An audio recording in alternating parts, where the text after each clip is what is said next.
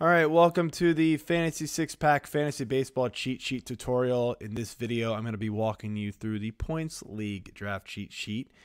If you want to get access to these, you can go to fantasysixpack.net/plans and sign up to become an all-access member. Before you do that, though, go over to our Twitter at Fantasy Six Pack and look for a promo code. There's likely one sitting up there on one of our pinned tweets. If not, DM myself at fantasy6pack_Joe, and we probably got one available for you to use in order to be able to get access to these for a little bit cheaper than the full price. But let's jump into it and walk you through how to utilize the cheat sheet. So when you first jump into the file, you're going to get taken to the instructions page. And I know I'm walking you through this right now, but it's very important to read all of this. It will go into a little bit more detail than what I can do here, and even on the article that I wrote on the website to kind of walk you through these. But this tells you how to sort and filter and how we deal with Ohtani, which is we left him as two different players because every site's a little bit different with him and every league is different with him. And it just was easier to leave him as a hitter and a pitcher and let you kind of handle how you want to do it. His projections are still really good either way, but that was just the way we did it. So the setup page is where you need to go to next. Do not use the cheat sheet without going to the setup page first. It will give you incorrect data. I almost guarantee it. So when you go here, though, the first thing it's going to ask you is the site that you're playing on. And so we have some default values for the category point values that each site uses. We also preload ADP data and position eligibility data, which is very important for kind of guiding you through a draft. You know, every league, every site is different with position eligibility for certain players. ADP is always different across all the different sites.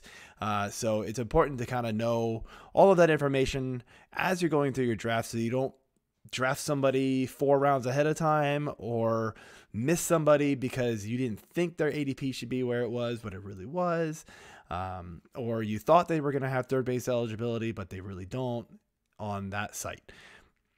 So that being said, I'm just going to show you this real quick. So right now it is defaulted to NFBC. You see the point values here below. If I just switch it to Fantrax, it changes slightly. If I change it to CBS, it changes even more. I'm going to go back to NFBC just for the sake of this tutorial, and then we're going to jump into the cheat sheet. So when you jump over here to the cheat sheet, you're going to see name, team, projected score, and position. Fairly self-explanatory, I think. Projected score is just the calculations of our projections based off of the formula with the category point values that you set up in the setup screen. The position comes from the site that you're using. Undrafted players projection rank. Right now, it looks pretty simple. 1 through however many players. I believe it's over 1,000. This will change. So like if I were to get rid of Alvarez, if he was drafted first, you would see Tucker and Alonso and everybody else move up 1 because they are now the 8th and 9th and 10th players undrafted because Alvarez was the 8th. So everybody kind of moves up. The ADP, same thing. So that ADP is pulled from the NFBC site and updated pretty regularly on here. The ADP rank works the same as the undrafted player projection rank. So it will update as you take people off the board. The meat of this comes from the value fields. So yes, you see the point scores here, but your overall hitter and pitcher values are the value of that player in comparison to the rest of the players on the board. So overall is hitters and pitchers combined. Hitters is just hitters and pitchers is just pitchers. So Aaron Judge, as of right now, is the most valuable overall player on the board from a total point standpoint.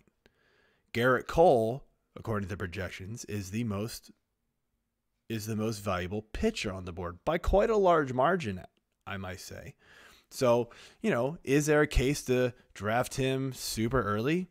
According to projections, yes. So we go from there. But let me show you how this works as you're drafting through your league here and what you should do. So I'm just going to go through the ADP here, and Ronald Acuna is the #1 player taken off the board at this moment on NFBC. And so I'm going to right-click his name because he got drafted. Right-click the row number and hit delete. And so when I do this, pay attention to the values. The values are going to change all across the spreadsheet. So it's going to update and say, okay, now here are the new values for all the players that are available to draft because Ronald Acuna is no longer available. So everybody's values in comparison to the rest of the player pool changes because you've removed a player. And so you did. You see everybody's value change ever so slightly. And so this is important because you can then start seeing where, there's gaps in player value. So like, we already see one here between the two pitchers, but you start seeing gaps in player values here. So like, this is actually a fairly large gap just between Mookie Betts and Trey Turner as far as just pure hitter values only. So like once you start seeing like there's being large gaps, and these gaps will get larger and larger as the draft goes on too. So that's in the beginning, all these players are really good. And so like, it's not going to look like a whole lot up at the very top here, but as the draft goes on, that's when you really start making a difference and you start noticing player values really becoming different. The other thing you're going to notice, and again, I said this was going to happen, right? We got rid of Acuna, and I believe he was the 6th player. It looks like Guerrero and Cole are tied for points, so they tied with 5. But the ADP rank should have updated, but I don't because there's 2 5s. It's a little bit weird. But let's just get rid of Freeman and I'll show you. So now they both go to 4. And then there's 6, 7, 8. So like that changes. The ADP rank changes. Now the actual ADP does not change, but the ADP rank does change. And you can filter and sort by any one of these columns. I always suggest that you go back to projected score, largest to smallest. Once you filter by something else or sort by something else, that is the way to go. Where filtering becomes most important is in positions. And that is later on in the draft, if you really need to fill your second base position, you would click on the little down arrow underneath the position name. In the search, just type 2B for second base, hit OK, and it's going to show everybody who has second base position eligibility. To get rid of that, you click back down on that arrow and just click clear filter. One thing I did forget to show you, and that's on the setup screen, you can change these point values for your customized points leagues.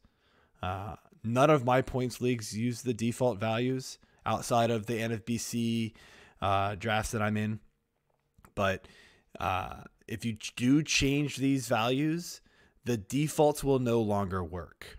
If you try to switch back to one of the defaults, you will need to re-download the cheat sheet from our site, which is easy to do. You have unlimited downloads for these. So that's the way to do it. But yeah, so again, if you have any questions, you can hit us up on Twitter. You can hit us up on our contact form on the site, fantasy6pack.net. And good luck this season. Again, fantasy6pack.net/plans to become an all access member to gain access to these. See ya.